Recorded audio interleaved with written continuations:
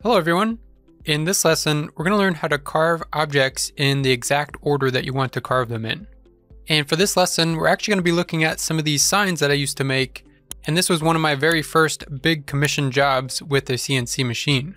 So as you can see, I used to take these blanks of just regular pine wood and I would cut them up and paint them. And then I would load them up in the machine, just like this.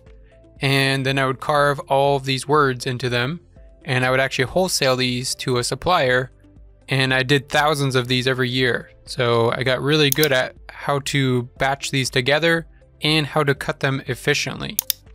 And you can see I've done tons of these.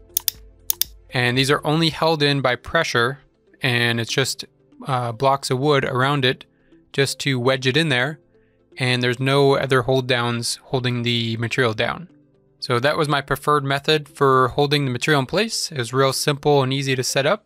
But one thing I noticed when I was cutting these is this is what I'd want to end up with, but sometimes it would cut randomly like this, and it would start some words, then jump over here, start some more words, then jump over here, and jump all over the place, carving words randomly all over the job. And there's no real issue with that, but sometimes you may want to do it in a more organized fashion that makes more sense to you. And you can also get it to speed up by cutting it in a nice organized fashion rather than jumping all over the place. So let's go back to Vectric. And you can see for this, we have just simple text and a little star there. These are all individual groups. And we have a simple VCarve toolpath carving all of these together. And if we go to preview this, I'm going to reset. When you're previewing, the speed is generally all the way up. So when I click preview the toolpaths, they're going to go real fast and you may not notice how disorganized it is. And you'll see the final product and you'll say, oh, that looks good. And you go to carve it. And then that's when you notice it's carving all over the place. So if you reset the preview and then just turn the speed dial down a little bit and preview that again, you'll start to see it'll cut the first one, then it starts to jump around, and now it's going all disorganized. And this is exactly the way it would cut on your machine. So this will give you a good preview when you slow it down, how it'll actually cut. And then we can speed that back up to preview the whole thing. Okay, so if we go to our toolpath settings by double clicking on that VCarve toolpath, you can see it's just a simple VCarve toolpath with a 90-degree V-bit. And this toolpath will cut randomly wherever it thinks is the most efficient, but it may not actually be the most efficient looking at it logically.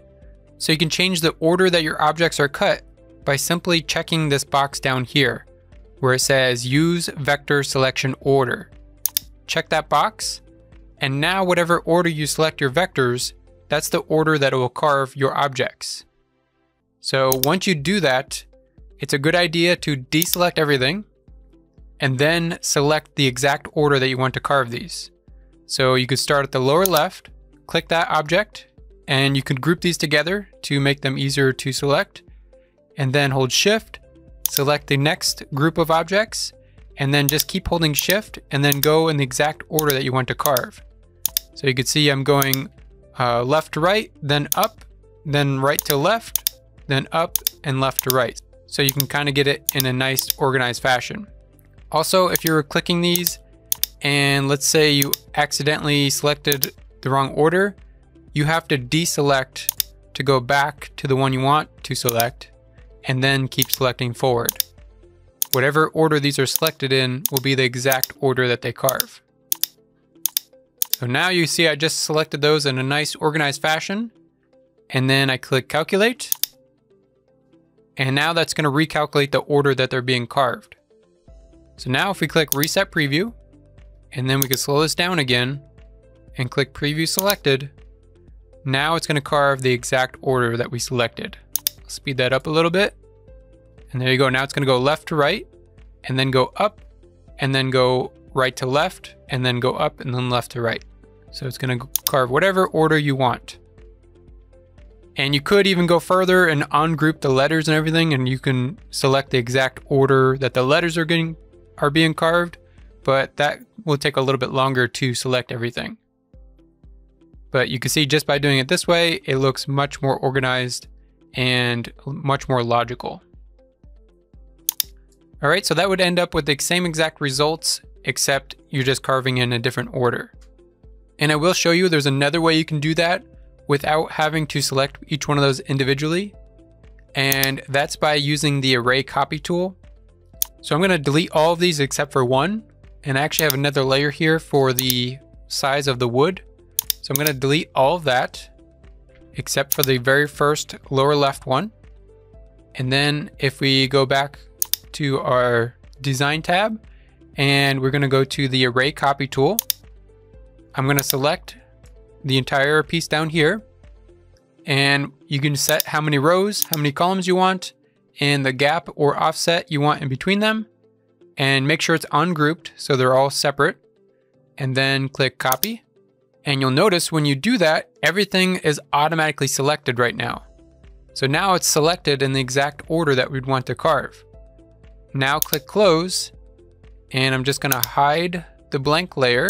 That's why it's important to put those on separate layers. And then go back to our toolpaths. And then I'm gonna go and create a brand new VCarve toolpath. And I'm gonna make sure the vector selection order is selected and just click calculate. And I'm gonna reset the preview, and you'll see the second toolpath, we didn't select them all individually. We just used that array copy function. And now when we preview this, I'm gonna slow it down. This will carve in the order that we want it. So it's gonna start from the lower left and zigzag its way up to the top. And that's the way I would do it because it takes a lot less time to select all the objects. And there you go, you end up with exactly what you wanted. So this is the way I did the signs with copying the vectors. That way, if any of these signs were messed up, I can go back and carve just one of those in the batch. You could also use the array copy toolpath for this, and that would simplify it as well because you only need to make one toolpath and then you array copy that toolpath for how many rows and columns you want. The only downside of doing it that way is if one of these signs was messed up, you cannot go back and individually edit that one sign.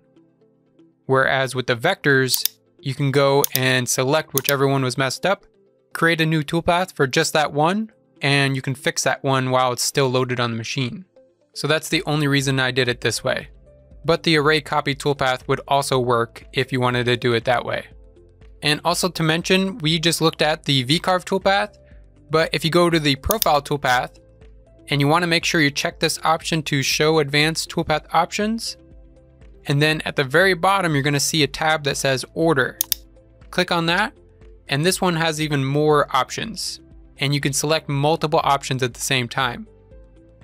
So you can let the software determine the order by going left to right, bottom to top, in a grid pattern, or shortest path, or you can deselect all of those and click vector selection order, and that would be that method I just showed you by selecting each object in the order that you want it to carve.